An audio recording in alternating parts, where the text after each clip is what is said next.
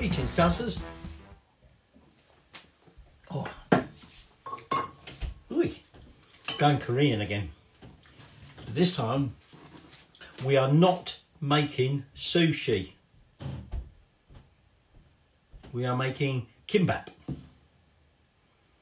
And that is not Korean sushi. Let's get this straight. Just because it looks a bit like sushi, well, you can't see it yet because I haven't made it yet, but because it looks like sushi, it is not sushi. Big difference. Well, I wouldn't say big difference, but there's differences. All right, so we are making Korean Gimbap, or Gimbap, you can say either. Now, you may have noticed a rather large saucepan of cooked rice here. You need to cook the rice in advance because, a bit like sushi, this is not sushi, it's Gimbap. We use rice, okay, and we eat it cold. Although, actually, having said that, you can have it hot, but we'll come to that. Now, I got this from a Korean lady that discovered her channel, and she's making tuna gimbap. And she said in it, use 4 cups of rice. So I cooked 4 cups of rice, and I keep thinking, that's a bloody lot of rice. Because essentially we're going to make 4 rolls. And we want about 1 cup of rice per roll. When I double checked after I cooked this huge amount of rice, I realised she said you want 4 cups of cooked rice. So you probably want just under 2 cups. I couldn't be bothered converting to grams. I thought it's just dried, so I used cups. You probably want just under 2 cups. And so what I'm going to do is I'm just going to transfer 4 cups into this bowl. Okay, and then I just imagine we're going to be eating rice for a long time afterwards. It's just simply plain old white rice. Okay, use about double the amount of water to the rice, and then just let it cook away. Took about just under 15 minutes, covered over. Once you get to the boil, cover it over, and then, oh, I found my microwave rice cooker. I thought I'd given up on that bugger. I was looking for a lid from the saucepan, and I said, what's that there? It's my microwave rice cooker. Whew. Didn't use it for this, mind you, because I thought, oh, that'll never have all that 8 cups or 4 cups of uncooked rice in it. Right, so I'm going to put that there. Now bear in mind, if you're going to use rice that you've cooked, very careful about what you do with it. Okay, it wants to be chilled, but you want to make sure it got cold as such before you put it in the fridge, and you want to make sure when you reheat it, you completely reheat it. Even then I'd be a bit wary. So here's the rice that's going to go into our gimbap. So we're now just going to season it, and this is where one of the differences is between sushi and gimbap. If I was making sushi, I would be seasoning the rice with vinegar, white wine vinegar or rice wine vinegar, okay, salt and sugar. But we're making gimbap, and gimbap, we put salt in it. We don't put the sugar in the rice, but we use toasted sesame oil. So I'm going to have about 1/4 of a teaspoon of salt, and then I'm going to have a teaspoon of this toasted sesame oil. Should add a little bit more. because I'm feeling like generous like that. Okay, and we're just going to mix that together. I think there's gone a bit pink. Oh, that's the salt in it. Oh God, mint over there. I thought for a minute there, I thought that sesame oil has done some sort of reaction on pink, and then of course I'm using my pink Himalayan salt. So that essentially is our rice season. So like I said, it's different from Japanese sushi.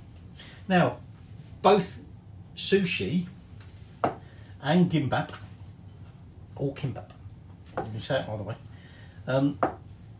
is wrapped like a roll in seaweed sheets. So in Japan, they're known as nori, which just so happens to be what this one's called. This is called, but it's exactly the same. But in Korean, it's gim. Hence the gimbap. Now we're making tuna gimbap. Now, actually, old Manchi, I think I pronounced that right, the Korean who runs this channel, said it was one of her first ever videos she put up in 2007 when she started her YouTube channel. And that was back in the day pre-HD. These are all 4K, by the way. You might not see them as 4K on some of the platforms you're on, but they're all recorded 4K and they're posted up 4K. But anyway, that's an aside. But what she said, it was so popular, people got commenting about her tuna gimbap, chamchi gimbap, or chamchi kimbap, that she decided to remake it, but in HD this time. So I think that's just about got that all mixed in there. So we're going to set our rice to one side, and now we're going to start working on one of our fillings, which of course we're calling it tuna gimbap.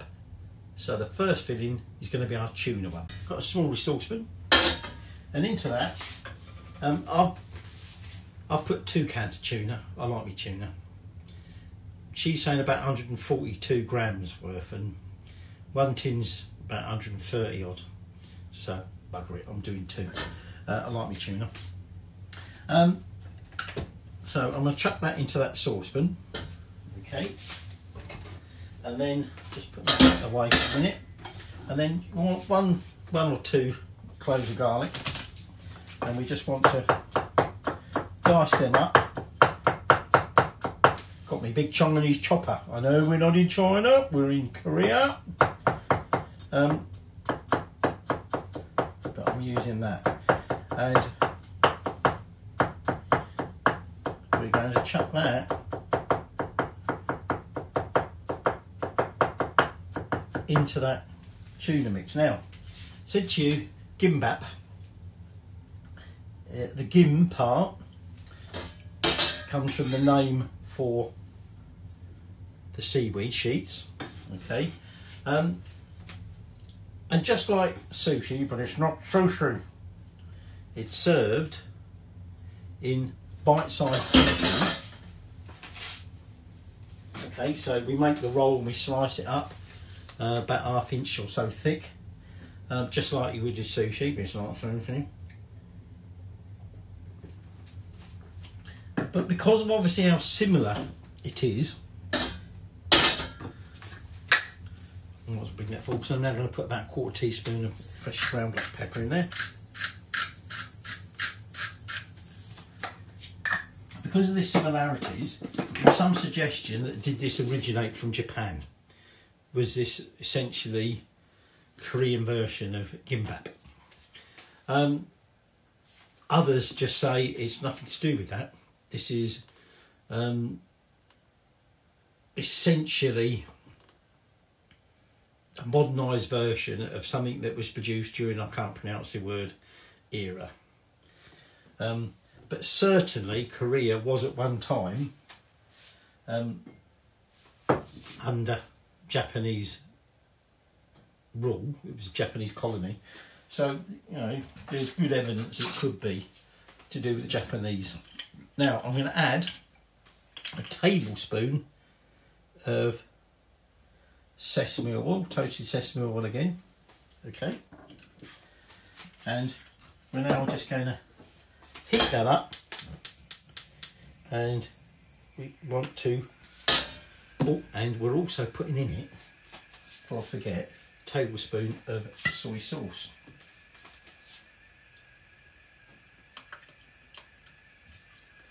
Okay, and we're now just going to heat that through. Okay, the soy sauce adds a bit of saltiness and a bit of colour. Okay, it's all very dry. Now, by the way, the cans of tuna, these are ones in brine. Weirdly, when you watch her video, there's a lump of pouch in there. When you watch her video, she's obviously using cans of tuna that are in brine, but in the recipe, she talks about using preferably tuna that's in oil.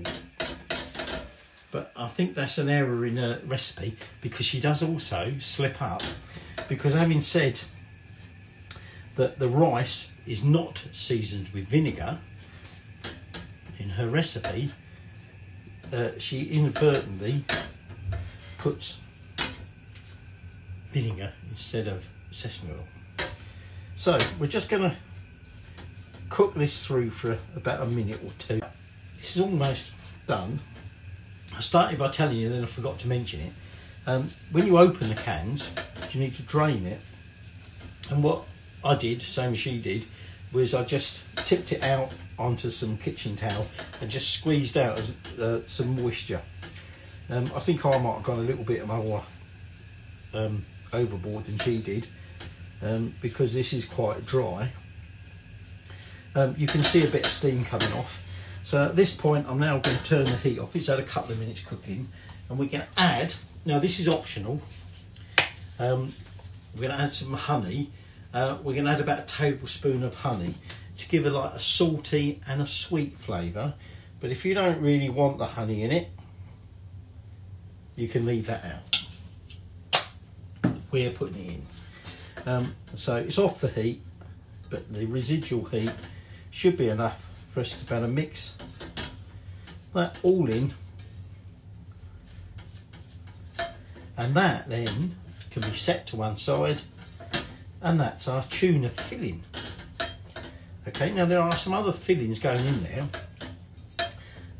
but actually the word gimbap, the gim is the seaweed, the bap is actually referring to the rice.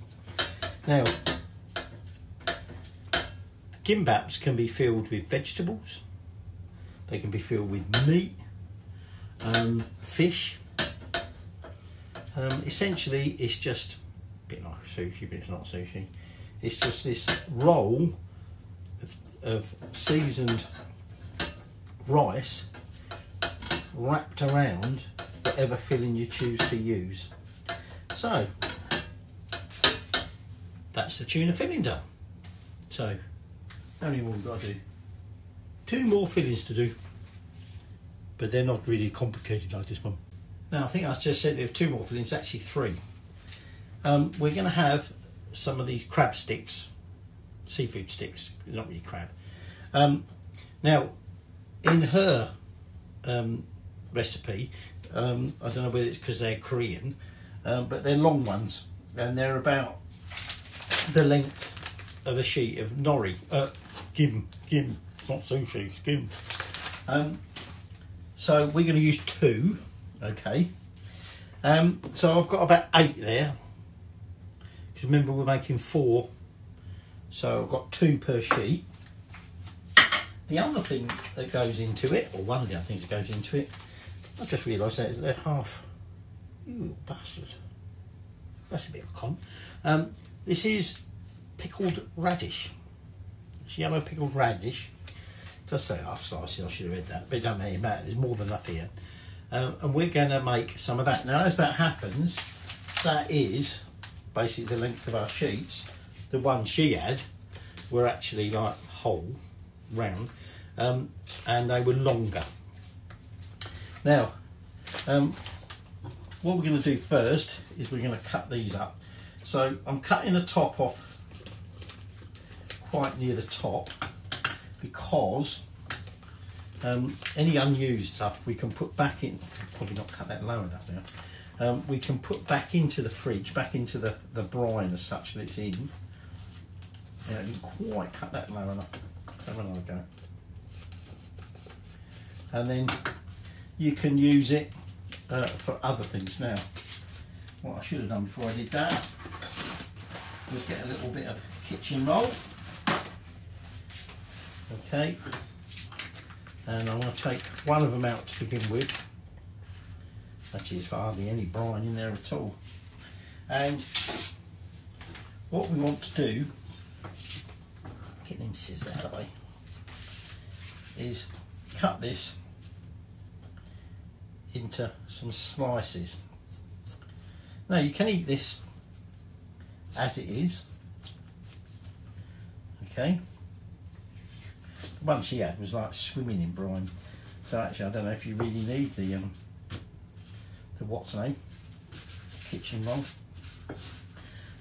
So I'm going to take this and cut that a bit wonky, didn't I? I'm just going to cut that into some strips. Let's see what I might do. Just leave that bit. That might be two of them. And then I'll just trim that off the edge there. There's three. It's a bit wonky at that end. And there's four. Now, you can eat it like that. It's quite nice and crunchy. A little bit of a, you know, vinegary tang, but it's not like eating pickled onions. You know, well, even though pickled onions to do like shite, don't they? So you can dice some of this up and serve it as a little compliment with your Gimbap. But one that we're now just going to put these to one side at the moment, and I'm just going to seal this up and put it in a fridge, and we'll keep that bit for snacking on a skillet or a frying pan like I've got. Just going to put some heat on there, and then we're going to use some vegetable oil. I'm going to add about two teaspoons of vegetable oil. 1, 2. Okay, and we're just going to heat that through, and then what we're going to do is we're going to put our crab sticks in white side down first. Okay, just heat them through. I know we're having this thing cold, but it's sort of, in a way, sort of helps make it a little bit, I'd say crunchy, but a bit more crunchy on the outside. And you might have noticed I've decided I was getting fed up with that beer, so I've switched to a good old Australian, because Australia's nearer South Korea than England. Me jammy red brew. It is a bit, I've said this before, it is a bit sweet, but I quite like this. So that oil's just coming up to heat, so we're just going to lay, like I say, she used these ones at least twice as long as this. We're just going to lay it white side down in that oil, and we're just going to let that sort of crispen up a bit. Now, don't need that bowl anymore. So these are often eaten, these Gimbaps are often eaten at picnics and things like that. You might take them in your lunchbox. Again, along with some danmuji, the pickled radish. But the word Gimbap didn't really come into sort of use until about 20th century. Prior to that, it's believed it was something known as which was a Japanese thing, boxam or something like that. So once they're done, we're going to flip them, and then I'm just going to transfer them to the plate. And then our final filling is avocados, but I'm not going to prepare them yet, because obviously if you're not careful with avocados, they start going brown, and you don't want your brown avocados in your gimbaps, do you?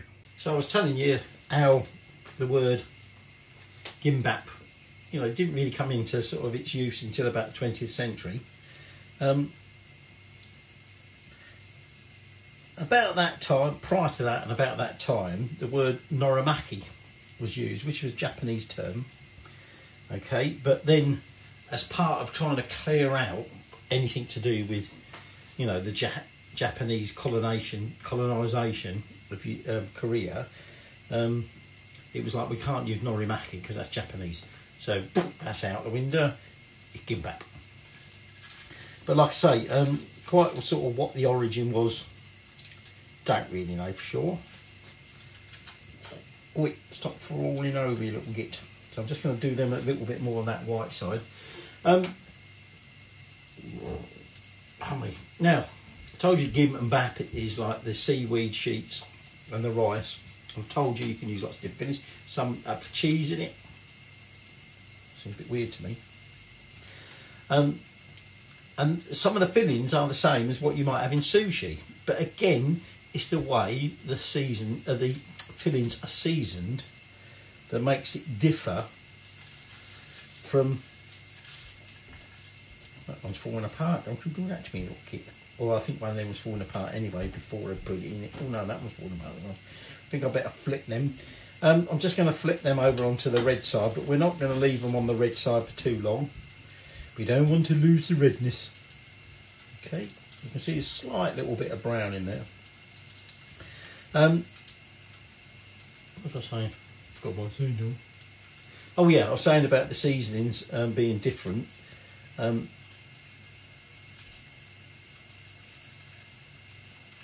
But they're both similar. Actually, what I'm going to do now is, while that's still in there, I'm just going to lay this radish in there, because we're going to do the similar thing. We're just going to sort of fry it on each side lightly. Both sushi. Where's my glass gone? Oh, I moved it. Almost picked up that. Now that's kimchi. We mentioned kimchi before. We're going to have that, a little bit of that as an accompaniment, like a pickled hot pickle, if you like, Korean. You don't have to have that. Well, we're just going to add a little bit. The wife probably won't like it. I'll have it. But the whole point of gimbap and sushi is you make them fresh and you eat them that day. If you leave them, particularly if you put them in the fridge overnight, you know, people think, well, I'll put the sushi in the fridge overnight and I'll have it tomorrow. Big no-no. And the same with gimbap, because the rice tends to dry out. Completely different. So you don't keep it in the fridge, you eat it. But if you have to, because you've made so much, you don't eat it the next day as it is. You dip it in egg and you fry it. And that helps rejuvenate, if you like, the the rice. And obviously it imparts a different flavour on it. But that's what you do with your old gimbap. Lightly toss it in egg, you know, beaten egg, lightly fry it, eat it like that. You never know, we might have some left over, we could try that tomorrow. On the other hand, I might just eat it as it is. Right, so I'm just doing the same here. I'm going to flip that a minute, put that in plate, and then time to prepare the avocado. Our next trick is to do our avocado. Okay, so cut around the avocado, get rid of the stain.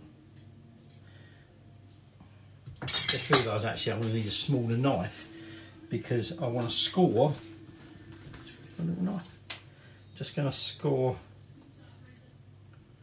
the avocado into slices, and then we're just going to use a spoon to try and make sure we lift out those slices, and then I'm just going to transfer them to that plate. Now you probably get away with 2 avocados, okay, so you've got like half avocado per Gimbap, if you like.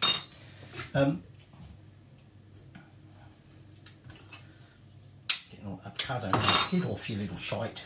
Oh, got another one there, haven't I? Forgot about that one. Take that back when I said, oh shit, just cut myself. I think I'll stab myself anyway. Forgot I had 2 halves. So as soon as I've got these done, okay, I'm just going to then take that lemon that I've got there, and I'm going to squirt about half a lemon over the top of that, just to help stop it going brown.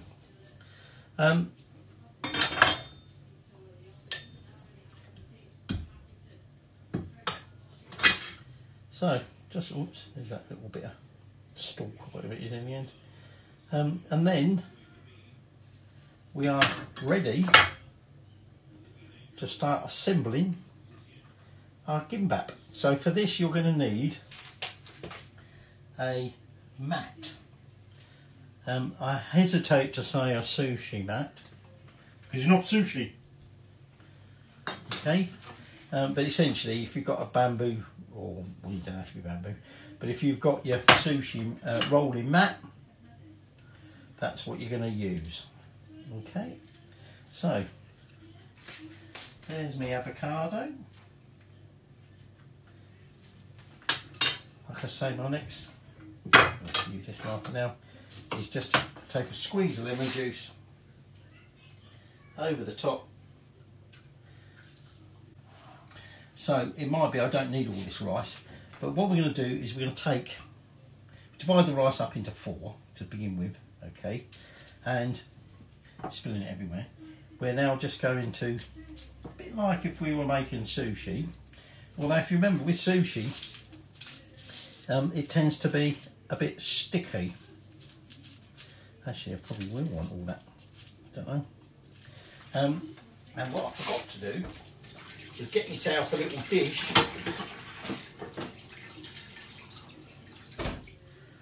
of water, and just like you would do if you were making sushi, you would just wet your fingers so the rice don't stick to you. Now we essentially are going to, bloody nori's coming apart, sorry, the gim's coming apart. We're just going to spread, right, that's just about 1/4 of all that rice, and we're just going to spread that. Now notice I'm leaving a strip there uncovered, okay, but we essentially are going to bring the rice up to this bottom edge. Okay, that bit of green in there, that's the bit that broke off the corner. Okay, we're just going to bring that up to that edge. Okay, and we leave that strip there ready for rolling. Now, I now take one of my strips of radish and I lay that there. Notice I've left some rice there. I'm just going to put a little bit in there because there's a few gaps there. Okay, and then I'm going to take some avocado and I'm going to lay my avocado there. Now I've left a little gap there, and then I'm going to take 2 of my crab sticks and place that there. So the missing bit,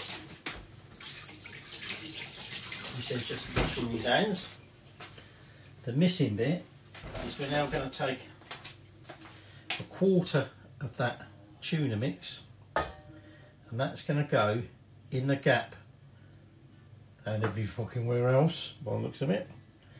In that gap between the radish and everywhere fucking else, and the avocado. Now we're going to attempt to roll it. Now, just like as if we were rolling sushi, but we're not. We start by pulling this over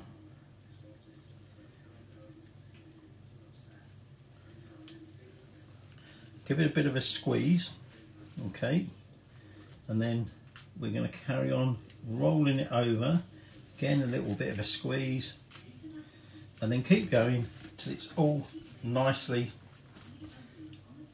got all over your oven. I've got it down in front of me. Oh, and down in front of me. Okay, now we can unroll it, and there you go. There's your first roll. Now don't worry about the ends, okay? I'll just poke that avocado in there, it shouldn't come out that much. And so now I'm just going to clear this fucking mess up, and I'm going to repeat that 3 more times, okay? It might be, to be honest, that I won't have enough radish. I've only done enough radish for 4, but it might be if I've got spare whatever, I might just roll a couple of others with just other bits in it. We haven't quite finished yet, okay, but we're just going to set that to one side. So once I've got the others rolled, I'll show you what we do just to finish off before we slice it. I've divided these up like this because I did 3, and then the 4th one I suddenly realised I forgot to put the tuna in it, so there's no tuna gimbap. And then the final one, all I had left really was avocado and obviously the spare tuna. So before we finish, what we're going to do is I'm just going to, whoops, perhaps I went a bit overboard on that one, just going to brush, and this is another way in which this differs from sushi. We're just going to brush this over with some sesame oil,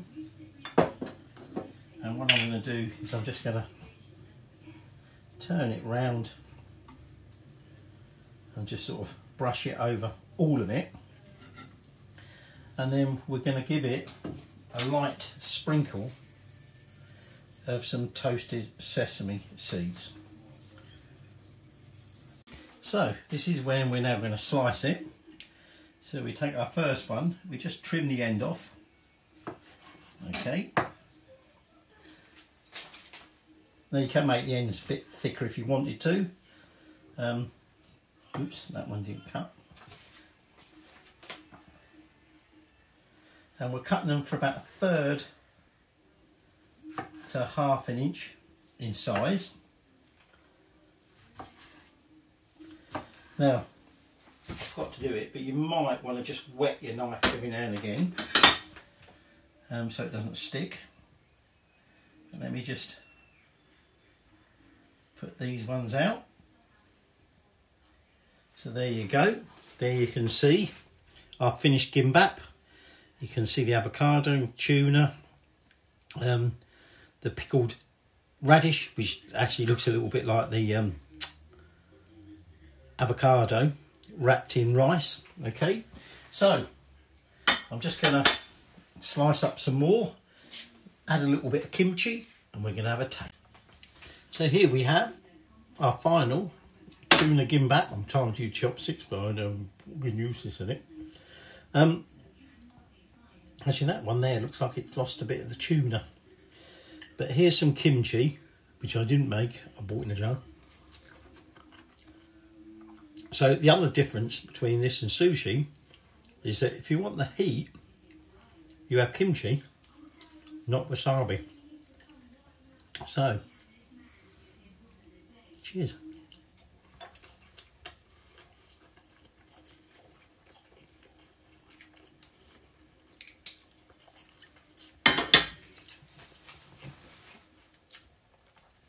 Got the chewiness of the seaweed. Taste avocado and taste the tuna. I think the pickled radish is a little bit lost because I just had that kimchi, so I didn't really notice that so much.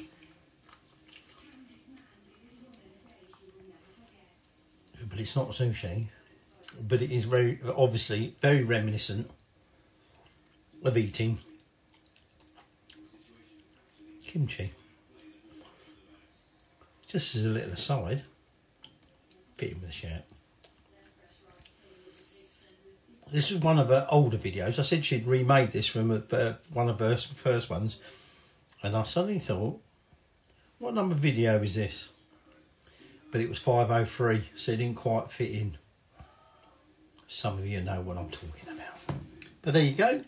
Your Korean tuna gimbap. It's not sushi.